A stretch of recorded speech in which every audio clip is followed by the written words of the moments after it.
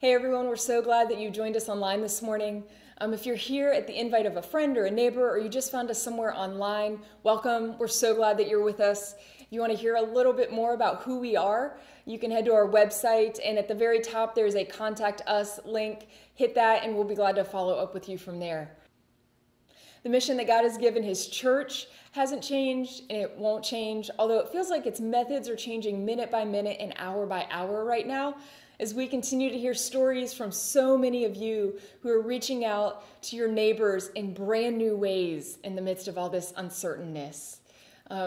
This week we actually heard that one of you is having social distancing gatherings right in your driveway. What an encouragement to your neighbors as they come over, as you guys are 6 feet apart together in the midst of this. The gospel is being lived out in small acts of kindness and community, and this is just one of those ways. Another way that you can do this actually right now is if you're on Facebook, hit the share button and share this service so that all your friends can hear about all that God's doing right now in the midst of all this as well.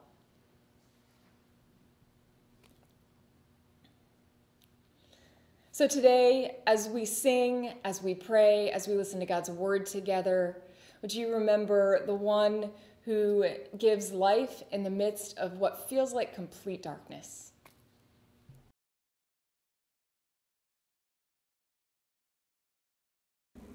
Good morning, everyone. We're going to sing 3 songs with you to start, and the first one is called Wind and Waters.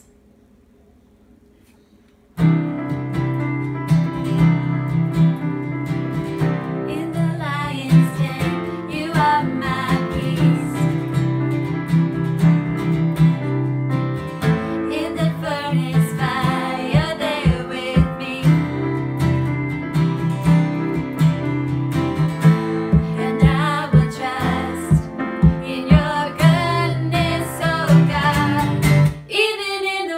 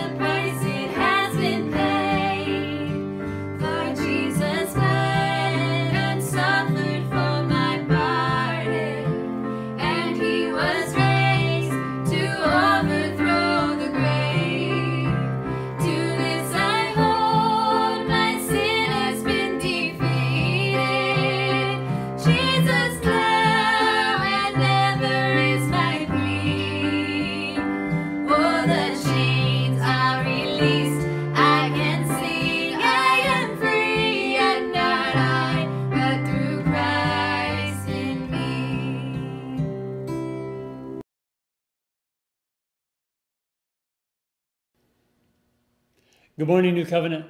Glad you're here with us today. It is the fourth Sunday of Easter. Let's say together, Alleluia, Christ is risen.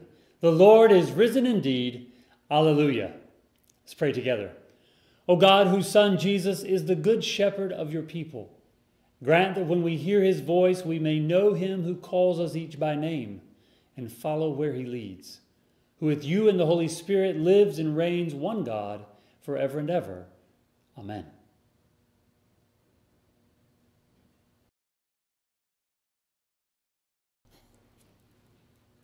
Hey kids, guess what? It's time for Sunday school online again. Well, wait till after the service. Grab your parents once the service is over. Go to our website or to our Facebook page, and there you're going to find a brand new lesson. You're going to find a new activity.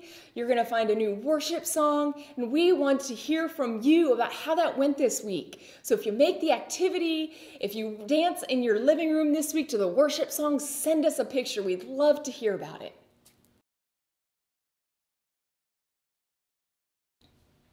The gospel reading for this morning is from John chapter 10, starting in verse 1.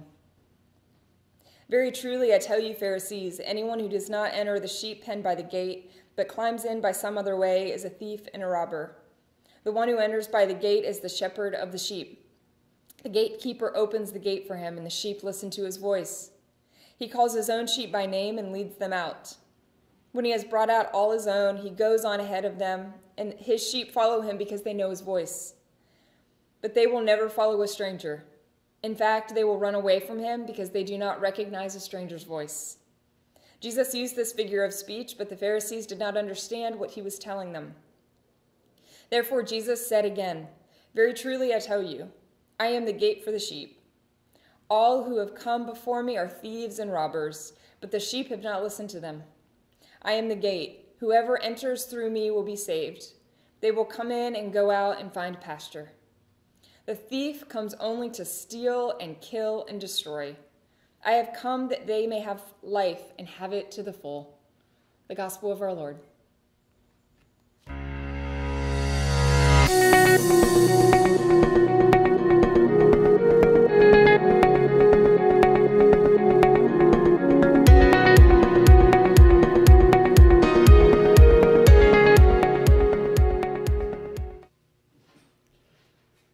During this time of stay at home, there have been lots of things that we cannot do.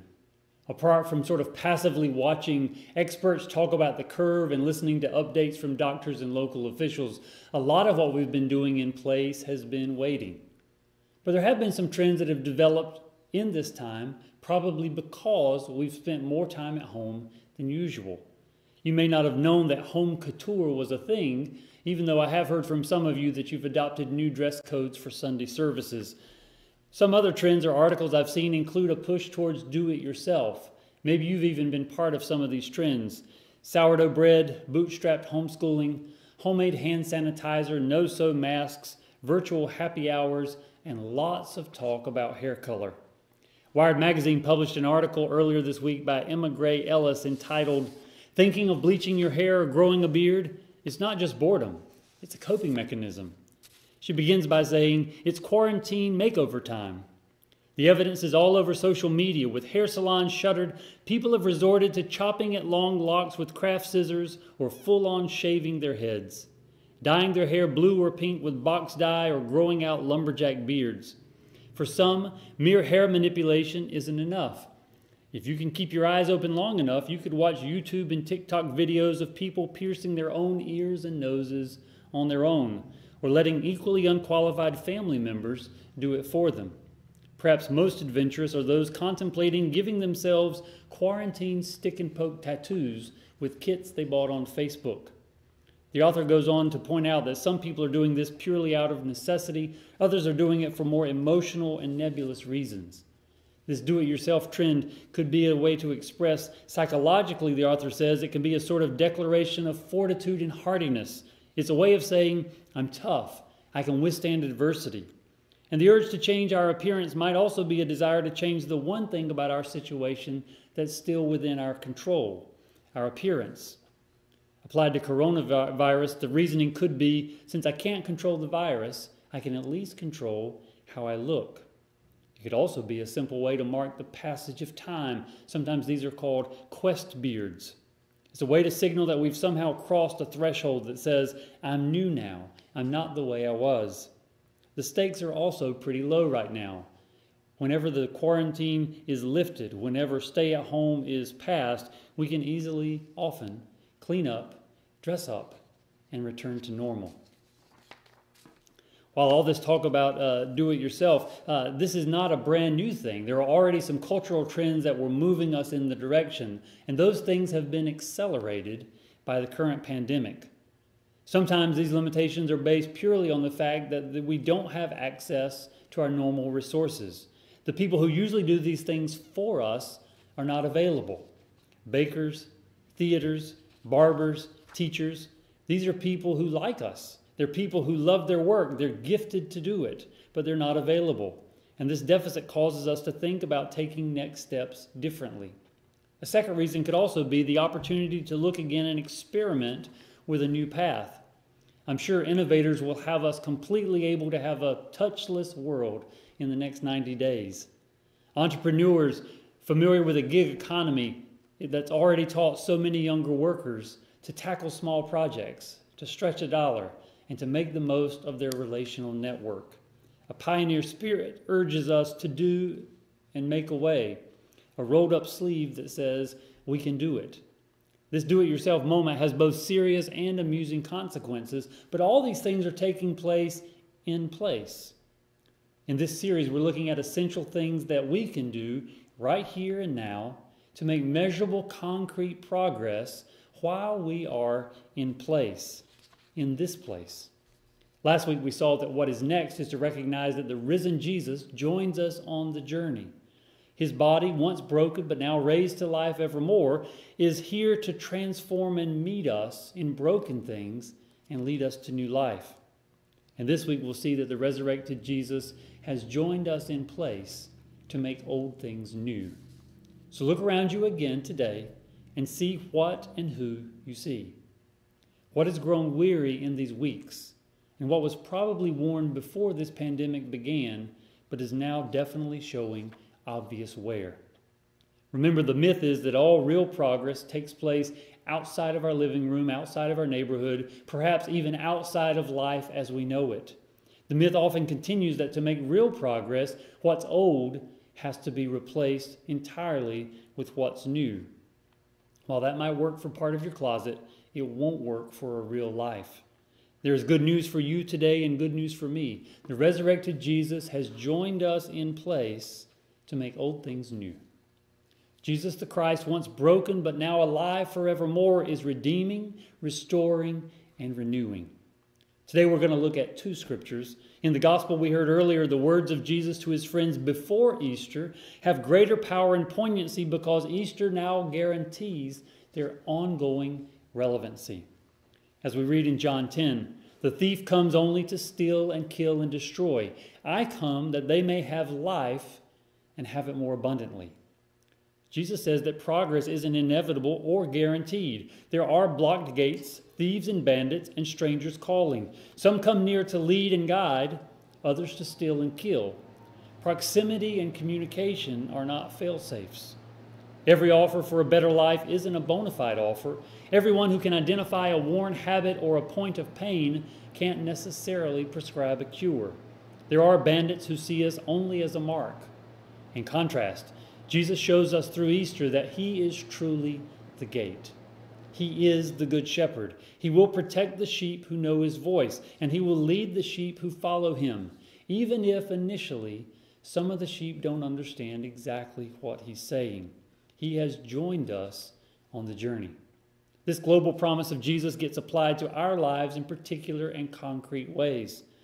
In Acts chapter 2, our second scripture for today, we see a snapshot of this being played out. And I want us to notice how Jesus makes old things new so that his people can live out of the security and strength of his Easter accomplishment. How do we move forward on old rails? In Acts chapter 2, read with me and we'll see the Easter community centered on the crucified and risen Jesus and filled with the Spirit that Jesus both promised and poured out. Look in verse 32. St. Peter gives this sermon.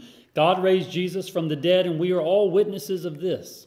Now he is exalted to the place of highest honor in heaven at God's right hand. And the Father, as he had promised, gave him the Holy Spirit to pour out upon us, just as you see and hear today. Then in verse 36, so let everyone in Israel know for certain that God has made this Jesus whom you crucified to be both Lord and Messiah. This was Peter's sermon, and he answered the question of the people who said, what should we do because this is true? Peter summarized by saying, turn from your old life to Christ. Repent. Join with Christ and the community he is forming. Be baptized, and you will receive forgiveness of sins from the crucified Jesus and the Holy Spirit, Christ's kept promise from heaven. Then Peter goes on to make the most remarkable claims. He says, because the promise is for you and for your children and for as many as the Lord our God will call. Generations and nations discipled to Jesus, who joins us on this journey until the end of the age. Before we go further, let's make one thing absolutely sure. There are lots of things you can do yourself, but you cannot, I cannot, no one can do it yourself salvation. None of us can be God. None of us can be Savior. None of us can fuel a life that's transformed by being our own Holy Spirit.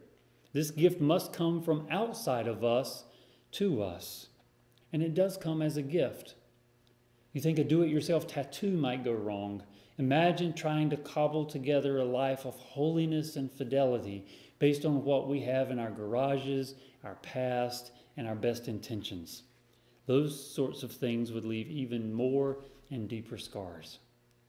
So before we go to concrete ways to make progress in place, let's ask ourselves this fundamental question. What's next for you and me may be to trust Christ, full stop. It may be to take a moment and trust our children's health and futures to Christ, full stop. It may be to think about your neighbor and all that's going on in their life, all the things that cause you to pray for them and have concerns about them, and trust them to Christ, full stop.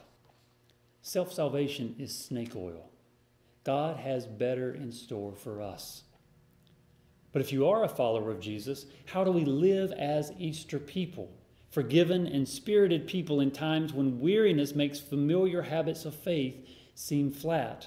How do we make new progress on old tracks? Acts 2 shows us that Jesus had come to make old things new, and it's effective with both longtime saints. Think about the folks gathered on the day of Pentecost. Mother Mary is there, who's been trusting God's promises all of Jesus' life.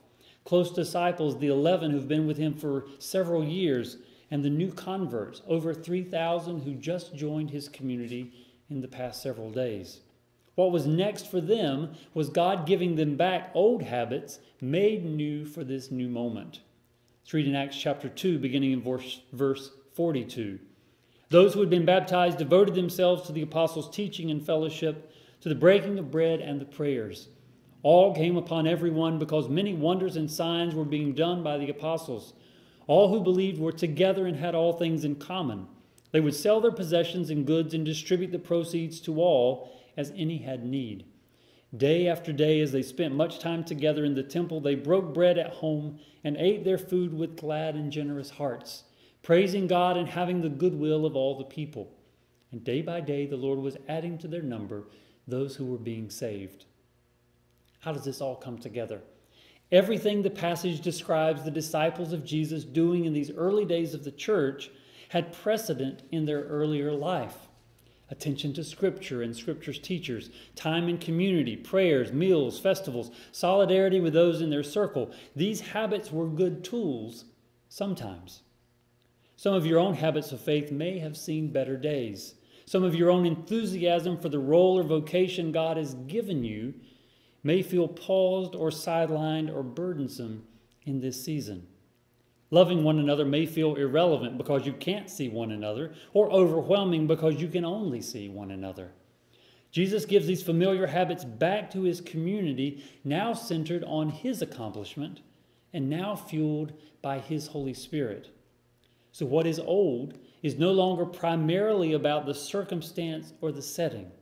It's no longer fueled mostly by custom or social expectation. It's no longer centered on a particular place like the temple or on an existing community group like a family or tribe.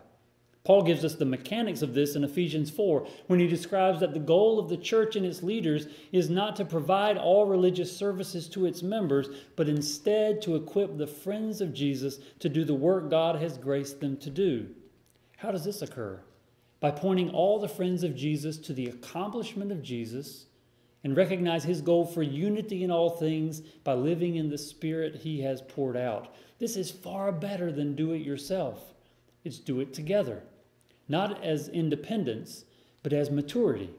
Not as growing in self-reliance, but growing in strength and grace. Easter renews these habits of faith in ways that enlarge the lives of those who live them and enlarges the community of those who share them. Let's see how. Let's think about the apostles' teaching. The apostles' teaching improved because Jesus now moves the story of a prophesied fulfillment in the future to something that's available to live in here and now. And let's think honestly about the apostles themselves, some of their earlier teaching. Do you remember some of the early teaching of the apostles? Let's send the hungry away to find food for themselves. Let's keep these troublesome children away from Jesus. Let's call down fire on those who aren't already part of our group. And now you hear in the words of St. Peter, the promise of the crucified and Spirit-giving Jesus is for you and for your children and to as many as the Lord our God will call. Making progress in place for us can include devoting ourselves to the apostles' teaching, recognizing that Jesus has made the Scriptures not just something to describe the life then and there, but life for here and now. To hear in every passage of Scripture the crucified and Spirit-giving Jesus calling out to us to draw closer to him and to one another, to experience God's resurrection life in life where we live it. On your couch, at your table, in your car, with your neighbor, with your kid, with your enemy, until all have heard the good news. This active guidance for changed hearts comes not just from the apostles themselves, but from those who have embraced the apostles' message, brothers and sisters who also know and love Jesus. Let's think about fellowship. This is so hard right now, but so many of you have come up with very creative workarounds. While you can't gather from place to place, so many of you are gathering by telephone, by Zoom calls, texting to one another at the bottom of our online service, sending cards and letters, meeting in your driveway, much time together in many settings, whether the temple or from house to house, not just common spaces, but common hearts. This fellowship is now bigger, including more people, not just Jew, also Gentile, eventually including every tribe and nation. And the fellowship endures whether all the people hold the people of God in goodwill or antagonism. This is durable community that isn't shaken by circumstance. Think about prayer, and this is a big one. The prayers of the friends of Jesus have been shaped and offered in his name. This affects both the moments and the patterns of prayer, spontaneous prayers and planned prayers. The authority of Jesus has been given to those who are learning to see the world as he does, and they join him from God's right hand in asking God to change the world they're living in. Not one day in promise, but in response to the fulfillment of Jesus. As one person has said, prayer is rebellion against the status quo. Here's one takeaway. Last week I gave you 2 questions to take to your prayers. This week I give you just one. Jesus, what are we going to do about this? Jesus is present and active, crowned with authority and sending forth the Spirit to change you and to change the world. Prayer extends the reach of God's people to places they cannot physically be and extends the power of God to accomplish things that we couldn't do even if we were on site. Here's the last one. It's the most revolutionary and it's been the most painful in these days, the breaking of bread. One, Jesus expands an annual meal of remembering and hope into a regular meal of renewal and strength. The broken bread reminds followers of Jesus at every table to give thanks, that is, to make Eucharist, and also to see every meal, whether liturgical or not, as an opportunity to share envision reconciliation, and bring those formerly excluded from God's fellowship closer to Him. The tables in our homes and at restaurants, eventually, are meant to be places of grateful and generous hearts. For all who welcome Christ's work, they should find a place in His Eucharistic assembly. And for all those who are exploring the claims of Christ or coming to know who Christ is and what He offers to us, they should find at the table of every believer a table that is set with bread broken to share and a hope of bringing reconciliation to those formerly estranged. I have to be honest with you, I cannot wait to break bread again with you all. So today, if you're weary in the habits of your faith, or have found them worn down by the separation from our community, take heart. Jesus wants to renew you in them by focusing your attention on Him. Look for Him in the Scriptures and in the broken bread. Offer prayers to your friend who sits in high places, and cultivate fellowship with others who love Him or are learning to love Him. And if you're weary in your calling, take heart. Offer that work that you've done in His name, whether in exhausted success or flaming failure, to Him, knowing that it's only His perfect righteousness that sanctifies the work of our hands. Take a breath. He's with us to the end of the age. He is the Good Shepherd.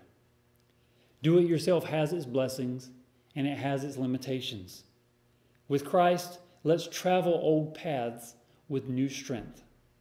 His strength, with you and for you. So go ahead and cut your hair, dye your hair, grow a beard, change your style, but also look for Christ to be working to build character in you that will endure, not just through this season, but for a lifetime. We can make progress in place. Amen.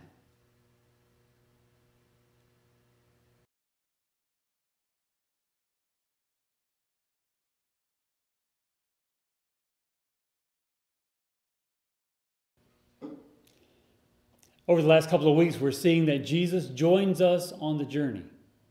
And every practice, every custom, every habit that we adopt only will work in bringing about lasting change if Christ is there with us by His Spirit. I want to invite you as we prepare to confess our faith, to offer our prayers, and to confess our sins, to notice how central Jesus is to all three of these moments.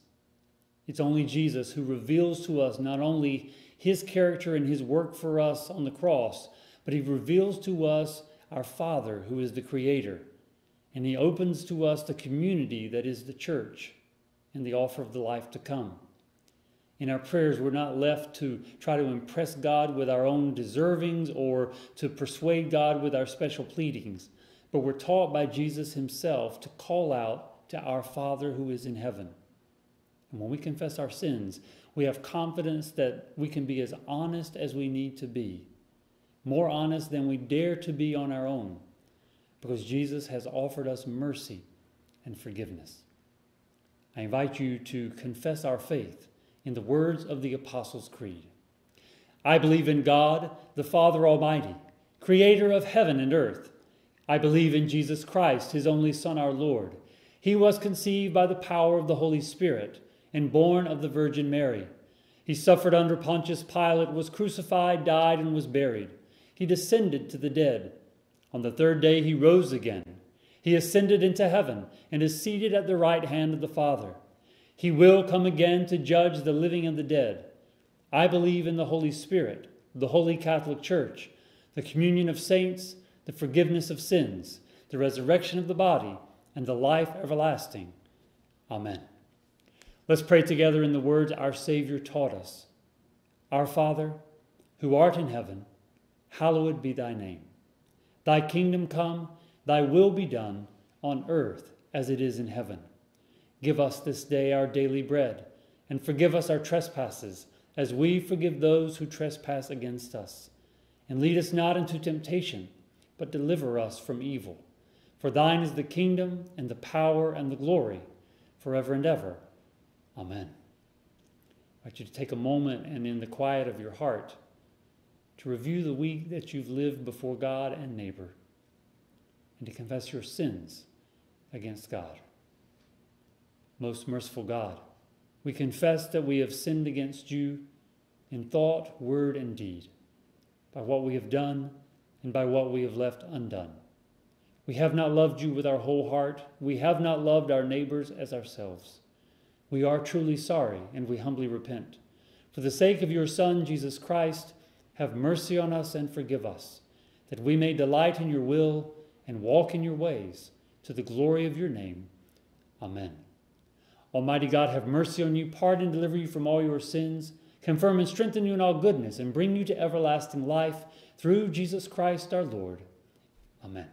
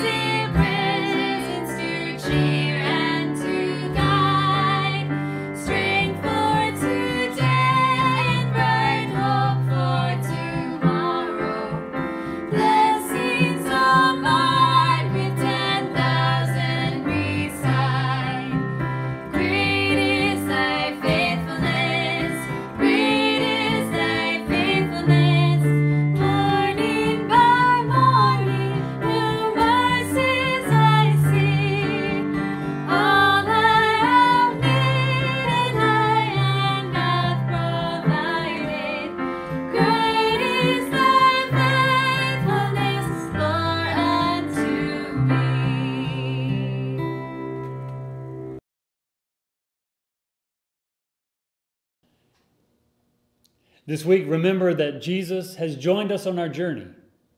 And because he has died once for all and been raised to life everlasting, he has come by his Spirit to make old things new. So may the blessing of God Almighty, the Father, the Son, and the Holy Spirit be upon you and remain with you forever. Amen. Now go in peace to love and serve the Lord. Alleluia, alleluia. Thanks be to God. Alleluia.